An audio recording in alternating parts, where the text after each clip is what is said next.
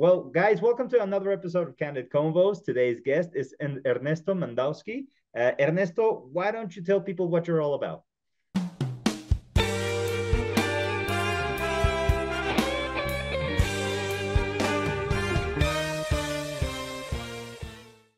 Thank you, Joe, for having me. I'm all about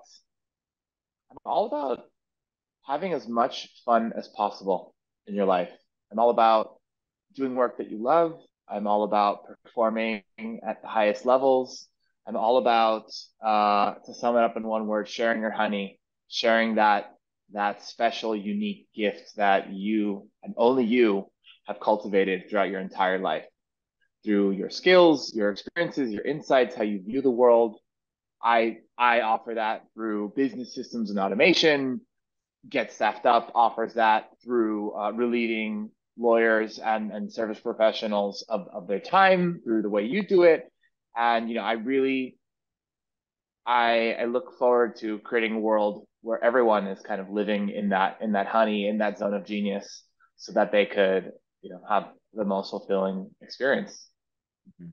You know, I I know very little about this. That's why it's also a big surprise for me. I want to get to know more about this concept that you have of sharing the honey. I've noticed that it's about knowing that secret sauce and then let everybody in on that secret sauce, sharing that secret sauce, becoming part of it, so that you can use it and pretty much transform it, maybe in different businesses.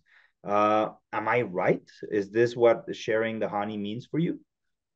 Yeah, in a sense. I mean, for the listeners who don't know, bees make honey by going to different flowers. You see them like floating. What they're actually doing is they're extracting the nectar. And then as they go from flower to flower, the pollen is getting inside the flower. The flower is actually now creating fruit. It's pollinated. And eventually we people eat the fruit. People and animals eat the fruit. They survive, they win, and the bee goes back to the hive to create their honey they survive off of. We do the same. We go to courses, we go to jobs, we go to conferences, we go to people. We're extracting all this nectar, all this knowledge, this insight. We're passing that along to the next person so that they can grow, so that they can benefit. The next company we work at, everyone's kind of growing together. But individually, we're collecting all of these insights. We're finding that super unique thing that we're offering back to the world. Most everyone is doing it subconsciously or consciously. It's a question of, are you aware of what is that special thing and how are you offering it back? I imagine you started to see like different type of things that work best for your industry. So I'm wondering, what have you seen that's worth sharing when it comes to honey for the legal industry? Well, lawyers are very valuable people, very Mhm. valuable services. And I think lawyers, specifically the solopreneurs that both of us work with, sometimes feel like they need to do it all. They need to do the admin work. Mhm. And at the same time, maybe they have aspirational goals. Maybe they want to hit $500,000 in billables one Mhm. year. There's a huge element of like mindset, especially like lawyers, right? They're very logical. There's the contractual. And so sometimes that leads to like this element of wanting to be in control and like feeling like they need to do it all. They need to like do all the books and do all the admin and do all this and do all that. And the reality is it's almost self-sabotaging because it's actually keeping them from focusing on the most valuable activity that they have, which is meeting clients, solving their problems, and charging them anywhere from $400 to $1,000 an hour for it.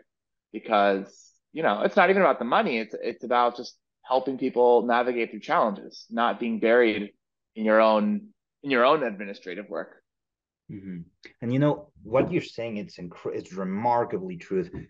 For lawyers, I've met so many that when they're sharing their growth journey, they tell us how much they struggle with letting go. Like that they fear that if they don't control every aspect of their operation, then the operation is just not going to work. So Right. they focus so much on not only the lawyering side of the business, but running the entire business by themselves, that they get Right. overwhelmed. So it is very difficult for many of them to let go or to understand how to grow their systems and make that switch, because what you just said is, again, it's remarkably like accurate. Make that switch between the one man army or the one person army to the person that's actually running a business. And I've Right. noticed that a very strong business owner, what you just said, that's where they focus their attention in. Like, how do I get more clients? How do I bring more people in into an operation that's already working, but it's not Right. necessarily being entirely run by me?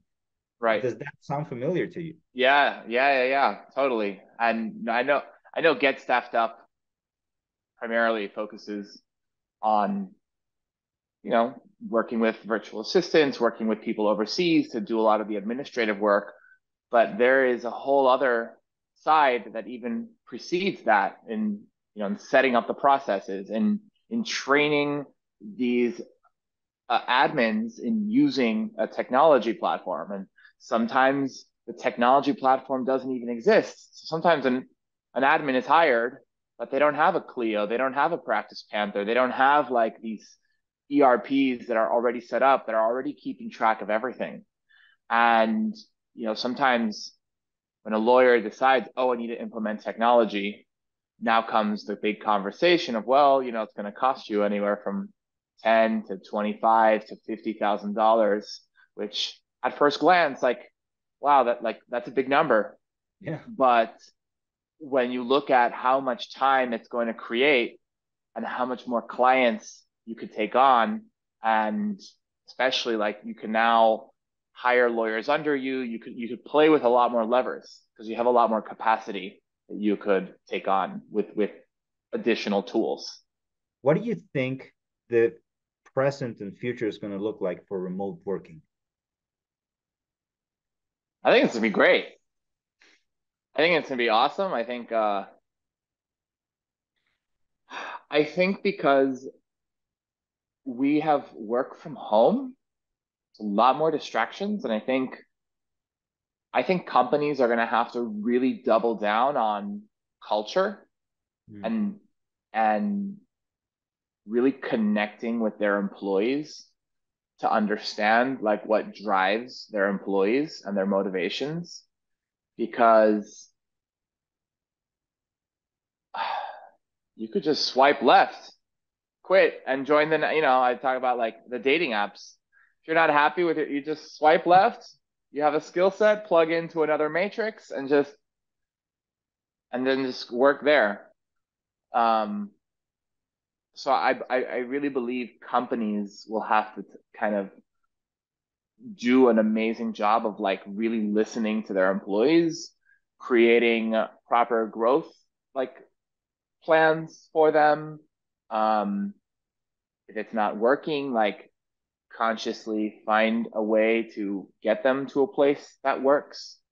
And I think with the world moving so fast, it's it's tough. That's kind of like a paradox. Like the world is moving faster, but I believe companies need to slow down to really understand like what it is about their employees, like how could they really help how could they help move the company forward? Because if they don't, the person's going to leave, and it's such a larger cost to a company to replace an employee than uh, than keep them. So I think companies are going to have to do something in around the culture space. But even before you get to the culture, you got to have good systems to be able to communicate and monitor and understand how to work. So that's kind of like where I see the world moving into the future. Well, you have a very humanistic approach to things, because that's Yeah. also very strong leadership exercise, like actually being there and listening to your people and understanding where they're coming from, making sure that the culture that your company has is something that's healthy in order to Hmm. move you to the next generation. But at the same time, you need to have everything in place to make a business work. So not necessarily, of course, you need the people for it, and that's the key ingredient. That's the lights.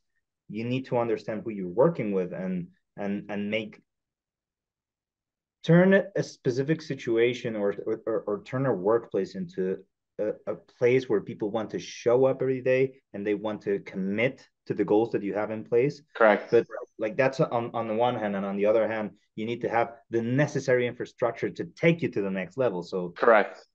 it's amazing, and I never thought of it that way, that the world is moving so fast that one of the best things a business owner can do right now is slow down a little bit. Exactly. Yeah. What a paradox. I never viewed it that way. I'll have to come up for a name for the paradox. The pollination paradox. I don't know.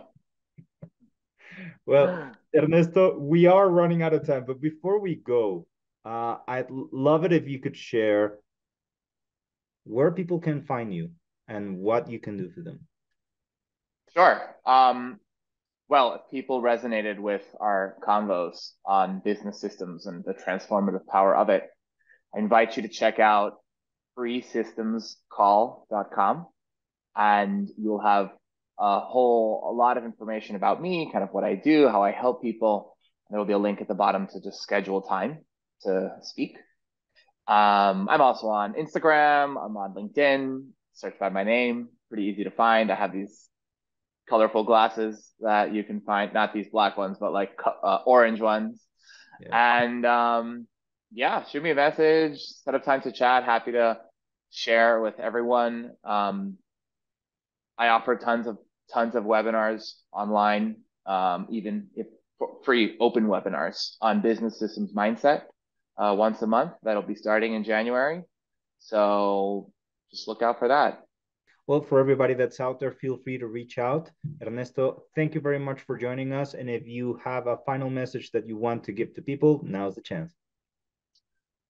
Well, I invite everyone to consider to choose what's most important in your business.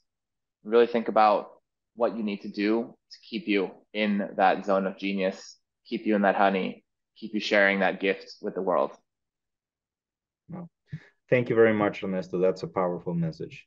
Thank you for joining us, and see you next time on another episode of Candid Convos.